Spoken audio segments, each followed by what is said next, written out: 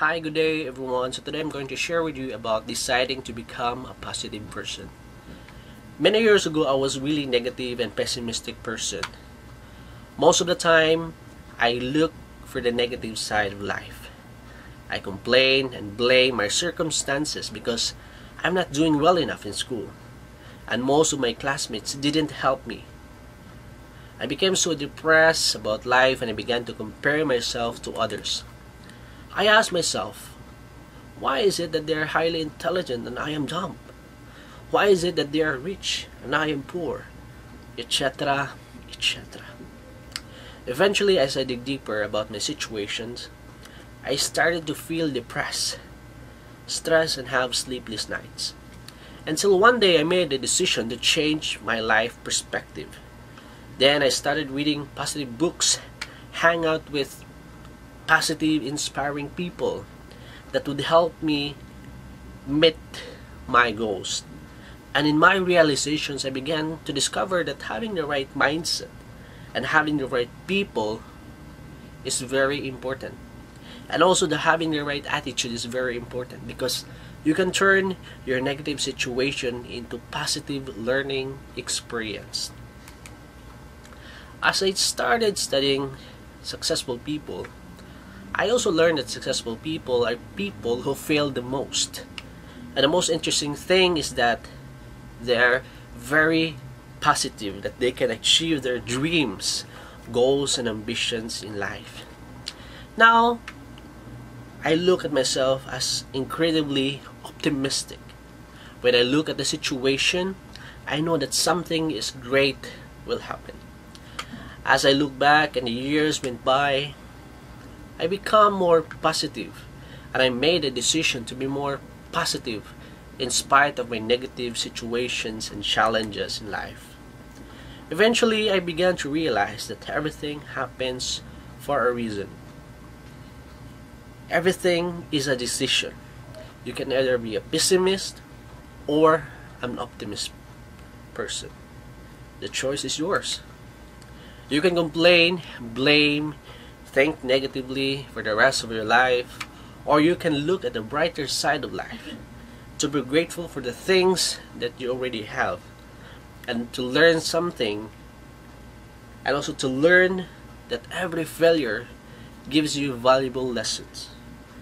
So you can basically choose what you want to cultivate.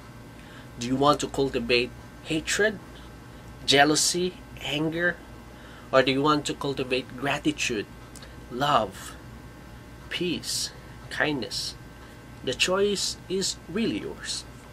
As an introvert type of person, I'm very reflective, serious, and I can dig deeper about life. And most of the time, I reflect, I contemplate. But I decided to train myself to become more optimistic in life. I would like to share with you about the true story that really inspired me. Before you complain about life, I would like to share with you this very amazing, positive, inspiring, motivating guy named Nick Vujicic. You know, Nick Vujicic is really a great person. When I read his biography and his life story, I was really touched and moved because he remains positive and resilient in spite of his disability and situations. Nick was born with rare tetraamelia disorder, which means he had no arms, legs, hands. All he had has 2 small feet and 2 small toes. Even though Nick Vujicic's life has growing up, he is now a respected person all over the world. We'll talk about his life in front of a large group of people, and he shared about his life story. Nick's childhood wasn't easy for him. You know, he suffered mentally and emotionally, but in the faith of his loved ones and God, he was able to overcome his disability. At the age of 17, Nick started his own non-profit organization, Life Without Limbs.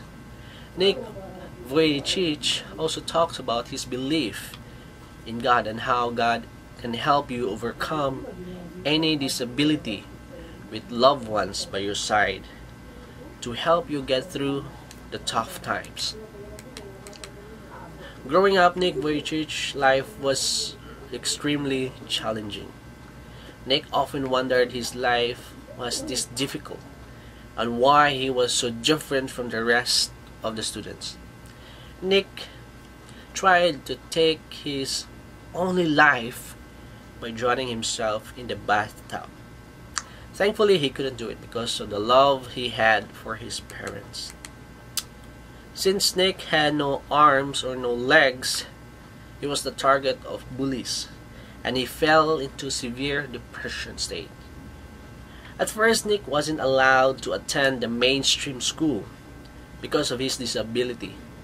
However, the rules finally changed, and Nick became the first physically disabled person to attain a mainstream school.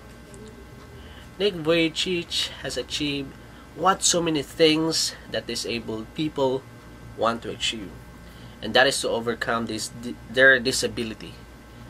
Well, Nick has shown everyone that you can overcome every disability in the world with the help of with your loved ones and with the one that you love, and also having a faith in God.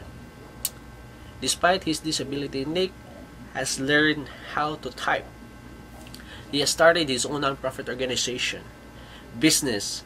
Nick is also an author, musician, actor, and his hobbies include fishing, painting, and swimming.